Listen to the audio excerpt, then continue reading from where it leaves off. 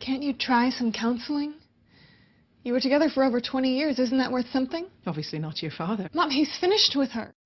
Can't you at least try to see if there's anything left to save? What about all your training? Can't you use some of it on yourself? Why do you always side with him? I'm constantly in the wrong with you.